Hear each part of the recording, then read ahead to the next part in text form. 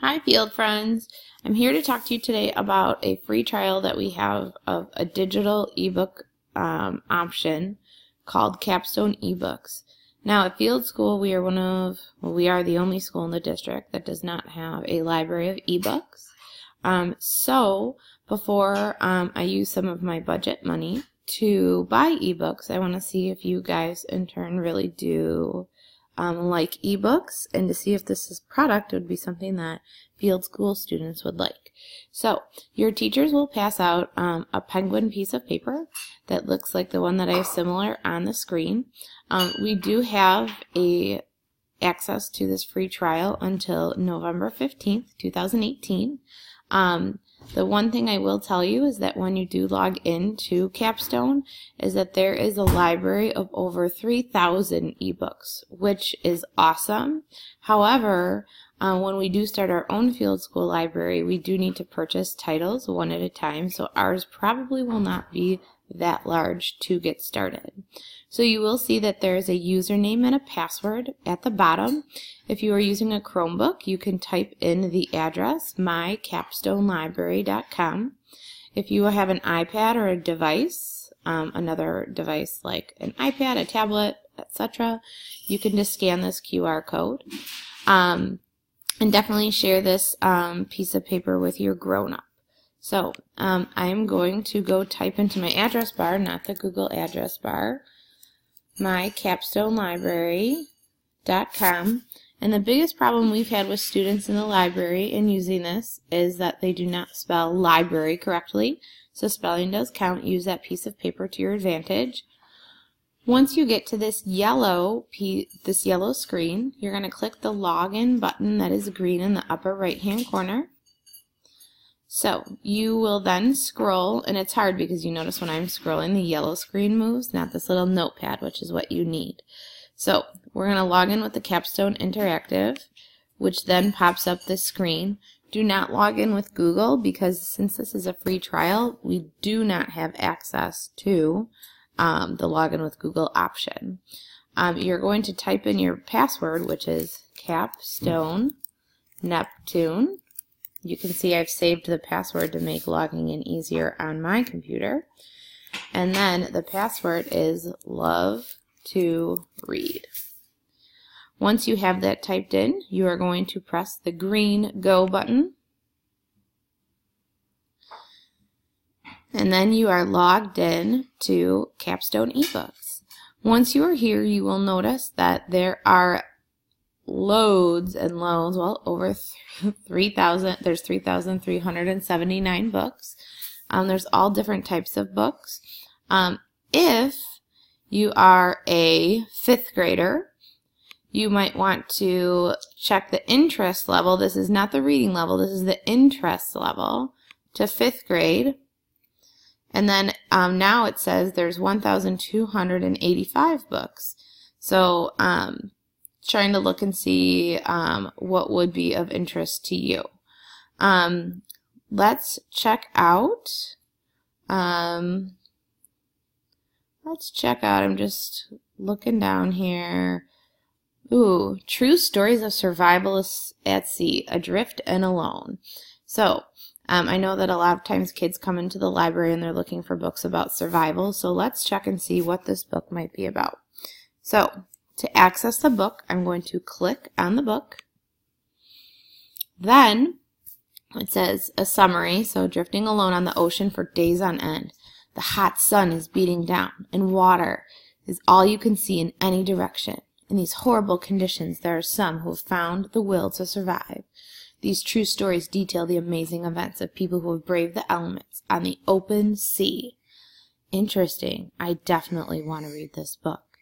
So I can click on book information if I want to read a little bit more about it.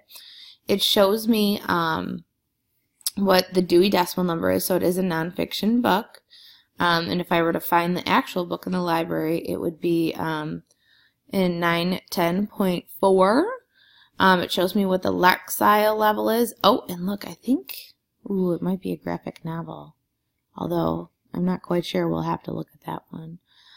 Is it a series called True Stories of Survival? It looks grade interest levels from 3 to 9. So that looks interesting. So if I wanted to do a little more research, I could do facthound.com, but most importantly, I can now play the book. So I'm going to click on Play Book. Now, before I choose, and it will not be this small when I play it, you can see that I have some options here. I have Word, Autoplay, Audio, Contents, Glossary, Full Screen. So I'm going to keep the audio on just so you can see. I'm also going to do read book page by page, because if I do read book all at once, I don't get to control how fast the book goes.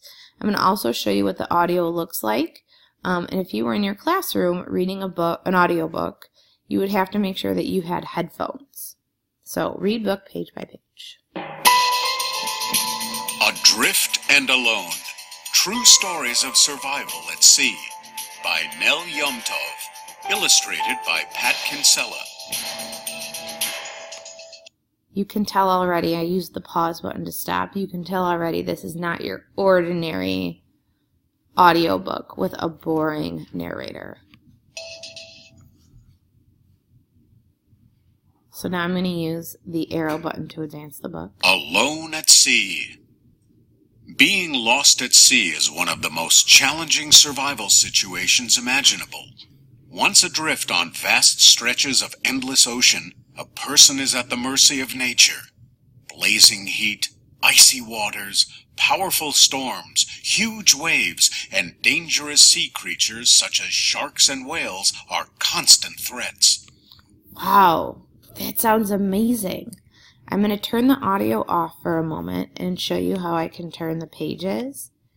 So this does look like it's a graphic novel. That's amazing. A graphic novel on the computer? Holy moly. So I can listen to this story, and I can just turn the audio back on. But when I click through the pages and have the audio, it's like doop, doop, doop, doop. So I don't want to do that. If I find that this book is not for me, or when I finish it, I can use the back button to go back to the library. I can also go in the glossary to see if there's a word that I'm not quite sure of. I can also go to the table of contents if I want to see maybe what other survival stories there are, and I can forward to one of those. But there's a lot of different options there for you. Now, if I go back here, you'll also see that it takes me all the way back, so I'm back to all the books in that series. I can also search, like if I'm doing a nonfiction report, like let's say I'm looking for specific things on dogs. I get all about Chihuahuas, all about boxers, so I can see that I can actually have some different resources all within this excellent format. And I can click and read on them, which is amazing. The last thing I will say about this, you could search by Lexile. We don't really use that one. You could search by guided reading level, your grade range.